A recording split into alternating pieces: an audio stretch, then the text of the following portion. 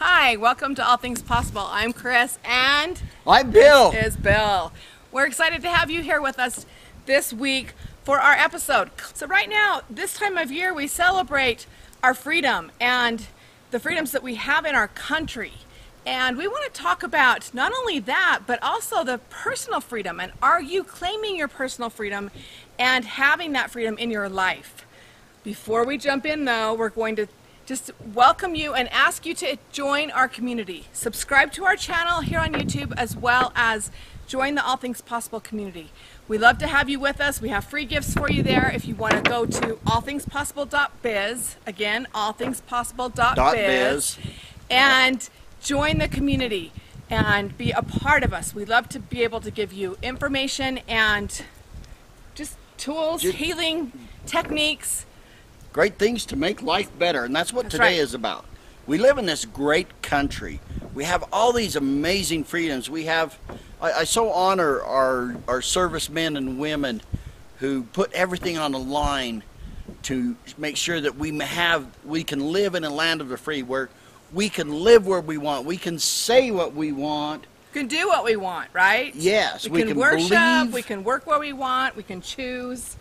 And we have all these freedoms and all these things available to us in this country, and yet many times through choices, small choices that we make of our own, we end up putting ourselves in personal slavery, if you will. We give up so many of our personal freedoms by the choices we make, and it may not be the things you're thinking about. So we're going to get right into that. And one thing that I say all the time is it's the little things that you do on a consistent basis that will ultimately change your life.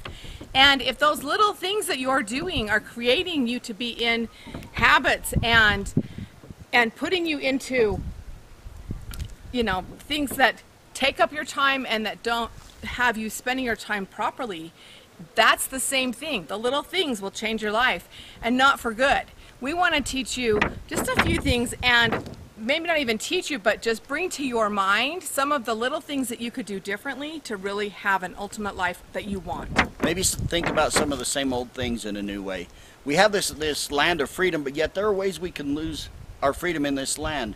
We have laws that we can choose to disobey, but if we disobey traffic tickets, if we exercise our freedom to go into a bank and take their money from them, we will lose our freedoms. We can get put in jail, prison, whatever, and lose our personal freedoms.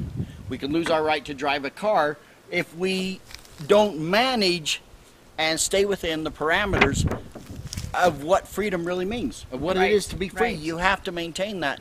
And yet sometimes we don't do that within our own personal lives. We just go and we throw away the rule book personally and don't realize the freedoms that we're giving up and the pain and misery that we're causing in our lives. Right. Yeah, we have to have certain parameters in place to maintain our personal freedom. And when we don't put those parameters in place, or we get so into a habit or a ritual of doing things that aren't productive for ourselves, it does take our freedom. And here's some of the things. Have you ever thought about your thoughts and your feelings? Can you lose your freedom to your thoughts and your feelings? How could that happen? Well, pretty easy. When you don't manage your thoughts will manage you. What you're thinking, you will eventually do if you are not taking control of that. And one of the other things is managing your emotions. That doesn't mean stuffing them and not feeling them and denying that you're having them. It means that you need to recognize it, name it, feel it, and then release it and let it go. One of the things that a story about me is, after my twin brother committed suicide, right in the very beginning, I went right into this, I'm in a help it mode. And for a few months, I did really well because I took my focus and put it on something else. And I was serving and doing and helping trying to take make sure care that of your his family and his family was going to be okay. You went in to be the caretaker. Right. When everybody else was okay, that's when you got in trouble. Right. And I went into really, really deep depression. Now, depression runs in my family, and I had depression, but I also knew that part of what I felt like was the reasons behind my brother taking his life was medication. I wasn't going to take medication, and so I had to decide and make some changes for me. And it was the little steps on a consistent basis that really brought me out of that depression. So, and the thing that really brought you out of the depression really was all the people that came to you and says, just decide to be happy, right? Isn't that what? No, and when you're depressed and somebody's like, well, you just have to choose, you have to decide. So a lot of the stuff that I say all the time, it actually irritates you when you're depressed and you're frustrated. It doesn't really help. It's not something you can use when you're in that state of depression. It actually pushes you down worse. Right, it's exactly what you need to do, but it's hard to hear, and you don't want to hear it. But it's the little things. It's the taking your focus off of yourself and doing service for others, even if it's just a phone call to someone. Not for you to complain or talk about how depressed you are or how upset, but to see how they are. What you find when you start looking outside of yourself is that other people have it really hard too. And it starts to help you realize that yours isn't as bad as you thought, and you could manage it better if you were to start doing some simple little steps. Gratitude journal. Writing down some things you're grateful for, having gratitude in your life, doing service, having positive statements in your life. There's a lot of things that you can do to start pulling yourself out of depression, and that's what I ultimately had to do. In fact, I teach my 7 traits about it all the time, because that's where I was. I had to find a way out without medication, without living like I was. I was in my bedroom and didn't want to come out. Yeah. I was sleeping too much. I was wasting time. I wasn't being productive. And when we can start putting those little things into place, we can really change how we are. But when you was in that point where you couldn't change the way you felt. I mean, you couldn't say, I'm going to be happy. You were so Right. down that you couldn't. But what you could do is you could exercise your freedom to decide that you were going to do something for someone else. Because Right. you can still go mow somebody's lawn when you're really, really sad, or you can give them a call and say, how are you doing when you're really, really sad? Or you can take their kids, or you can go for Yeah. a walk. There's so many things you can And do. when you start doing that, then things start to change. It's exercising a little bit, and it's, you know, the movement, it's the diet, it's service for other people, it's gratitude. There's so many little things, but when you do the little things consistently, it will help you get back onto a track that you can manage. And you may need some medication. That works for a lot of people. It wasn't going to work for me, and it wasn't something that I wanted to do, so I did it on my own. And it took a lot of commitment, and it took those little steps consistently. And there are many levels of managing your thoughts. Depression is probably when you've lost so much control to even manage your thoughts. That's the worst case scenario. But how often do we make up our stories about what's going on in our mind with what people said? You know, what is it? I'm going to tell you a fun little story that happened to me just this last weekend. I was at a conference. We were speaking in the conference. I had a table, a booth there, and I was selling my new book on forgiveness. My sister ended up coming to that convention, didn't have any idea I was going to be there, and she came to my table and talked to me. Oh, Bill, I'm so excited. And I says, would you like a book? And right on top of my pile of books, I had a sign that said the price of the book. And I flipped that sign over because it's my sister. I'm not going to sell her a book. And I wrote the book and stuff, and then something was said about the sign, and she says, oh, I thought you flipped it over because you didn't want me to read what it said underneath it. And I said, no, I didn't want to have an argument with you about the price of the book, about you trying to buy a book. But we make up stories in our mind, we see little actions, and our thoughts can carry us away, and we just think kind of the worst all the time. Right. That's at least I naturally do. Yes, we all do. Yeah, we go there. Let's talk about some of the addictions that become a problem for us, and they definitely pull us out of being our best selves, and they're the parameters that create problems. So what would you say are some of the ones you have clients all the time about? When we talk about addictions, you're thinking alcohol, tobacco, substance abuse, prescription medications, pornography, okay? Yes, those needs to be I'm making up new words today. Yes, you are. That's good. Okay, so put that in your dictionary. They need to be managed, but there are other things that we don't think of as addictions. Social media. Right. Some of the less obvious is social media. How often do we watch social media and we get into like Facebook and we watch everybody's highlight reel?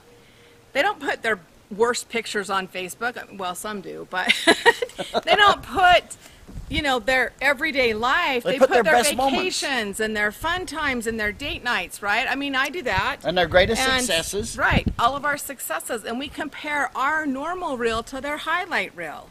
And it becomes a real problem. That can yeah, it can make us depressed. It makes us feel less than. But even if it doesn't do that, what's the amount of time? How many people do you see in a meeting, in a social gathering, and half of them are looking down at their phone? You know, are we addicted to our electronic devices to where we're missing out on what's going on around us? Yeah, quality time with our kids or our spouse, date nights. There's so much time that's wasted in all of the social media, not just Facebook, but all of it. I mean, YouTube and Instagram. There's so much other things. on there. There's Twitter. little games that you can play on your phone. Are you checking out? They're not bad. It's when they start to take place of something else you could or should be doing that will add benefit to your life, is when you start looking at these as an addiction. And you've heard all of that. You know what? Sometimes we just check out. We use things as an avoidance mechanism to not deal with the people around us in our relationships. And that can be much of the social media, the phones, the computers, things like that. Sleeping can also be an addiction or an avoidance mechanism. Right, and food. Food can be an avoidance. Food could be an addiction. I don't know if we should talk about and, we talk about the gaming, we talk about TV, we talk about too much electronics, but it simply can be food. You need to find out where you are having those things that are not in the parameters that they need to be. How can you dial in and claim your personal freedom so that you have the opportunity and the time to spend your time the way you would like to? So an addiction is anything that you do to excess that creates a detriment in your life. One thing that I have to manage, I love to do, it's a good thing when it's managed properly, just like Facebook can be a good thing. Audiobooks. I am an audiophile. I love to get positive books. I love to just get entertaining books and listen to them as I go to work, as I'm driving in my car, my truck. It's so enjoyable to me. And in a sleep. I go lay to sleep, I turn it on and set the 15-minute timer. In 5 minutes I'm checked out. But it's good, it's fun, it keeps my mind active. But at the same time, when does it become a problem? And obviously, if we're at a family gathering and I've got my earphones in listening to some audiobook, and if I'm listening to it instead of interacting with my wife, then it's a problem. When I'm just driving down the road and it's me alone, I think it's a great thing. Could I be doing something better? Sometimes, yes.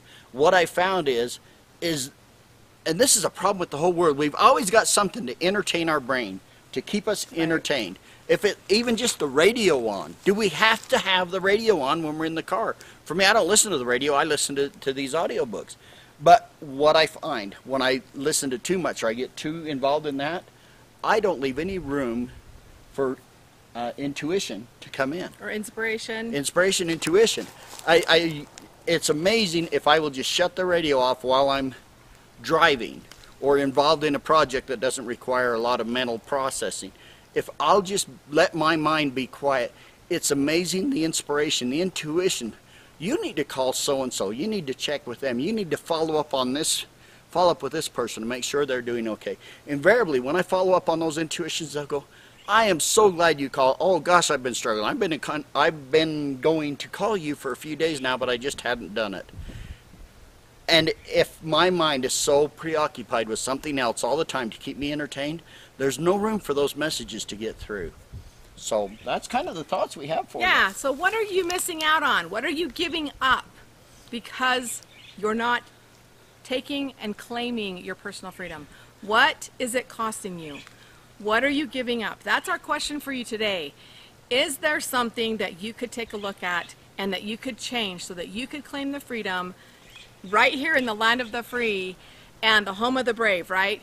And what could you do differently? How could you manage your time and manage the things that you're doing to create the life that you want? So yeah, take full advantage of everything. You can use your freedom to choose. The worst thing would be, say, meth. You can use your freedom to choose to use meth. But then it takes control of your life and you're a slave to that habit, to that, whatever that is. That's an extreme case. But there's many levels in between. So make sure that you are aware of your personal parameters that you need to live within to where you have full and maximum freedom available to you at all the time, because freedom isn't doing whatever you want whenever you want. It's living within those parameters. Thanks for joining us here on All Things Possible. Again, if you haven't joined our community, please join our community. Subscribe to our YouTube channel. It's just a click away. And be a part of All Things Possible with us. We'll see you next time right here. Bye-bye.